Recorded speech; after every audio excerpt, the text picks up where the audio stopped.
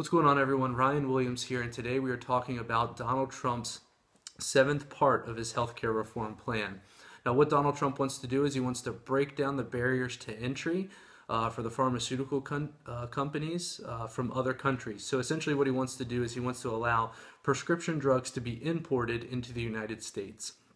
Now, his hope in doing that is so that we can have a cheaper, safer, and more reliable way of receiving our prescription drugs. Right now, it's widely accepted that the United States is paying more to pharmaceutical companies for prescription drugs.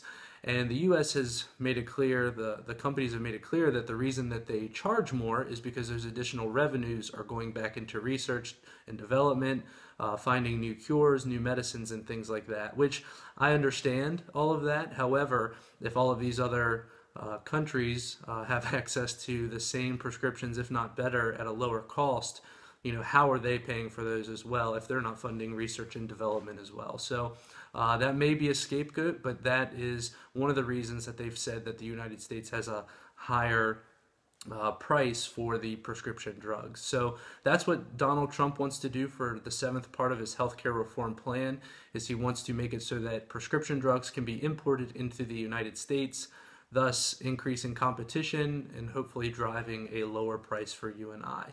If you have any other questions about your specific health insurance, please don't hesitate to give the numbers on the screen a call. And also, if you're viewing this on a cell phone, look for those numbers down in the description. Thanks so much and have a great day.